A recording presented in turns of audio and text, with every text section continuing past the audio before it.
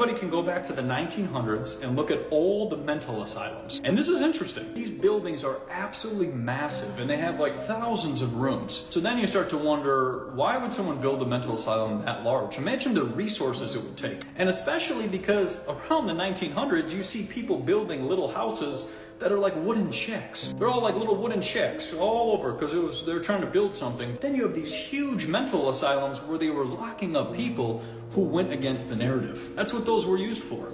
Anybody who said they were hearing voices because of the rollout of the radio, or going against any of these that they were trying to put into everybody's arm at that time, or trying to go against paying taxes, they threw them in the mental asylum and they locked them up. And they got rid of a lot of the population at that time, or a portion of that population, who went against the grain. So people should look into the 1900 mental asylums and that whole thing and start to see that the buildings and the size and the structure, and then they demolished all of them. Actually, there was one in Chicago that I went to one time. I remember I had to deliver a pizza back in the day, and it was a mental asylum. And they demoed it in Chicago, and I wonder why.